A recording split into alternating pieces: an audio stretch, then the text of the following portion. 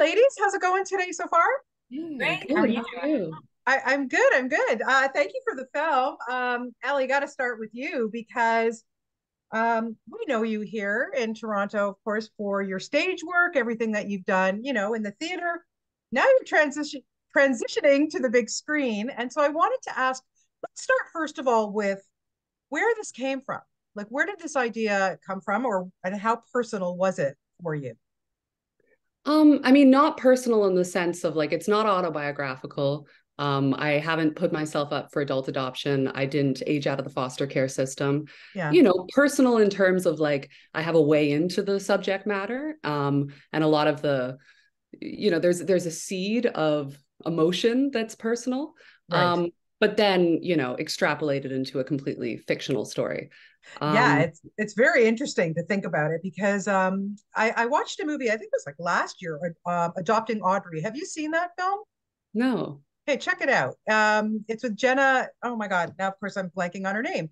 The actress, Jenna. Oh, I'm so sorry. I don't know why I've just gone blank. But anyway, check it out because I had to go back and watch my interview with her because it really reminded me a lot of that. So check it out. It's called Adopting Audrey, but it was good. But what I liked about this one too is that you really feel for Rosie. Like she's got so much anxiety. There's so much going on with her. You just want to give her a big hug. Yeah, me too.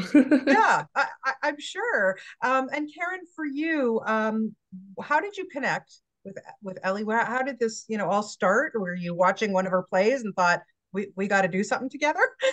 Actually, you nailed it. I can't believe how accurate the description of our meeting was. I was watching a show at the Crows Theater called Asking for It, which was Okay. one of Ellie's first plays. And I remember being in the audience and like she also performed in this particular piece. And just thinking like, oh my God, here is another Toronto creative that I must work with. So I DM'd her on Twitter, like right after I got out of the show, and I was like, we have to meet up. Let's find something to work on. And it took us a little while to figure out what exactly that was going to be, but ended up being in the film world. And I think we're both pretty excited that we've been able to make this piece together. Yeah, and it's had kind of a long evolution because you guys were supposed to shoot literally like what, a day before COVID started, and then Feels like it. oh, we're gonna have to sideline here. So, Yeah. Karen, first of all, as a filmmaker, what's that like for you? Like once everything's been budgeted and you're ready to go, and then the world stops. I mean, it's so funny. Like, it happens all the time in movie land, like COVID irrespective, that everything can sort of line up and all the financing is in place, casting's done, the crew is hired, da da da da. And then force measure, whatever it is, a studio pulls out or you lose an actor or whatever. And I'm just sort of learning more and more now as because it's been almost 2 years since we made this film, Yeah, that nothing is a sure bet. Like the saying goes, nothing's a sure bet until you're wrapping for lunch on the first day. I believe that nothing is a sure bet until your ass is sitting in the seat watching a movie for the first time at your premiere. And then you made a movie. Congratulations, it's done. And everybody's like, exactly. well, and it can happen. So, I mean, it was an interesting lesson to learn as a filmmaker when we were making adult adoption, because it was sort of like, this was my first feature. So I was like, I was so in it. I was so ready to go, so prepared. And then to sort of like have the rug pulled out from under you right before you go to camera. It's a wild experience, but I think it's like pretty par for the course in this wild industry. Right. And it was kind of like, everybody felt that way at the beginning of the pandemic. Like people's weddings were canceled, proms were Sure. canceled. Yeah. Like I feel like the least of the worries was that like our small, like it felt monumental at the time. I was like, Of oh, course. it's awful. But in the grand scheme of things, I'm sure people had much more impactful sort of delays in their Yeah. lives Yeah, beginning of the understood. For pandemic. sure, for sure. I get it. Ellie, I want to ask you how, the script was written, it was like you say, it was all ready to go, and then you guys are in isolation. How did it help, or did it change or influence when you did start to shoot? Did it have any influence on like the loneliness that Rosie felt? Mm. Or did it not have any impact No, to make no, any change? absolutely. I've thought about that a lot actually, how when I wrote the script, I think it would have been a relatable movie whether or not the pandemic had happened, but the pandemic happening all of a sudden made a movie about loneliness and desire for connection just so much more, in the zeitgeist. And so Right. that did inform things. I mean, I remember feeling so like when I was on set, so kind of like stimulated by being in a in-person workplace around so many other people for the first Right. time, and almost Yeah. feeling like a sensory overload, but then realizing like that's pretty perfect for the character. Like I could really use that. So yeah. Oh, I'm sure. I'm sure. And I have to say that there's nothing like a good bowl of Kraft dinner. Yep. Yep. Glad you feel that way. I Yeah, don't well, actually like craft okay, dinner my myself, cupboard but is not stocked like hers, that's all she eats pretty much. But is that something that you ate a lot as a kid? I've got to know. no, actually, that's and I can't really stand it. Like even when I had to eat it for the thing, I was like, oh, do I have to? And Knox was like, well, you wrote it. So yes. Yeah, that was just well, I wanted to think about the like, the childhood foods, the foods that would be emblematic of someone's childhood. And it's Oh, not of mine, but yeah, 100%. Oh, that's funny. Okay, that's really funny. Karen, tell me a little bit about the connection between you and Ellie once you started to work together, and why did it work so well? What was your collaboration like between the two of you? Well, I think most beautiful artistic collaborations come from a place of sincere trust and respect from both artists. And Ellie was so generous with me in trusting me with the script that she had written, and for taking a chance on both of us going into our first feature for the first time together. Right. So I think it was. I think we both like neither of us were coming from a place of like we've done this before, we know how to like we've got our style set, like we know how to do this. And so there was a real collaborative generosity with one another when it came to the amount of trust that we gave to one another.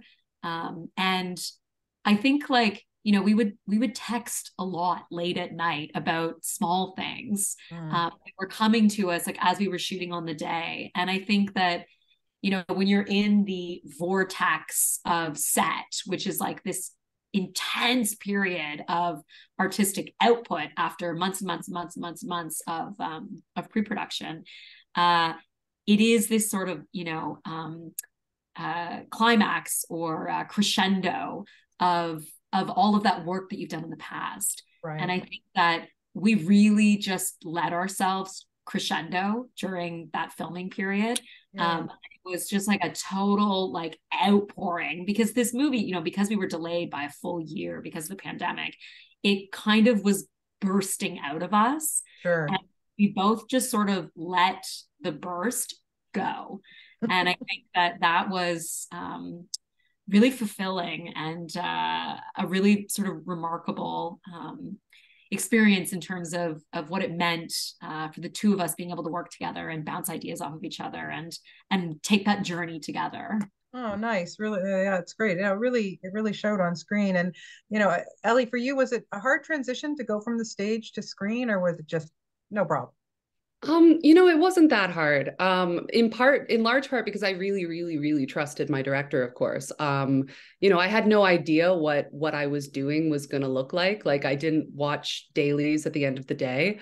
And of course, Rosie is such a challenging character, such a challenging character to play because she's not in her body. She doesn't really take other people in initially. She doesn't really Right. breathe. And when you go to acting school and when you act, you're told those are the kind of key tenets for being a good actor. And those are the things you check in with yourself, or I do after a performance. I'm like, okay, was I listening? Was I taking the other person in? Was I breathing? Yeah.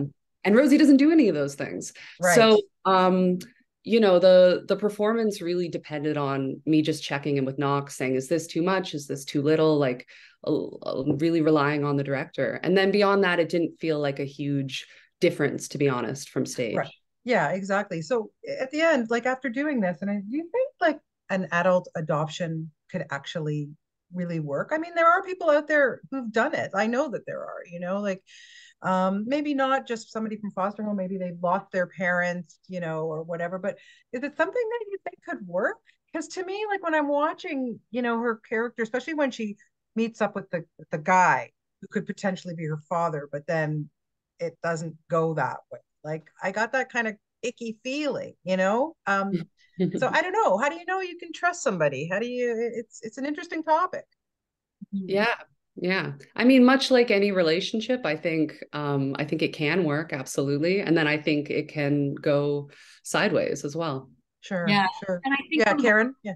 well, I think one of the things that, that the film, I think, beautifully showcases, and it's credit to Ellie's writing, is that you can't, as with any relationship, you can't trust that this person is not going to hurt you. And it's the same, I think, with an adult-child relationship that is a biological child and parent. You never know what you're going to get. Of course. And I think coming to terms with the fact that accepting one another as individuals and as humans who are ultimately flawed. I think one of the larger messages of the film, in that there is both discomfort in accepting that truth and comfort in accepting that truth, because it's a constant that you're always going to be contending with. So right. Unconditional love maybe doesn't really exist, but it's okay, because you can take comfort in the fact that there is consistency in that inconsistency. Right, right. Yeah, it really, really makes you think. Did you want to add something, Ellie, to that? Yeah, no, unconditional love is like the subject that I feel like we spent so much time talking about. And it's like it doesn't exist in a person, it doesn't exist in a relationship, and yet it exists in the world, I feel like is something that I learned from doing this movie. Oh, amazing, amazing. Yeah, well, it really was great. I thought you guys did a really, really good job on it. And I just want to thank you so much for your time today, and best of luck with it. So thank you so much. I appreciate it. Thank you Thanks for your questions. Okay, guys. Oh, you're welcome. Thank you. Have a great day. Bye. Bonnie. Okay, bye-bye.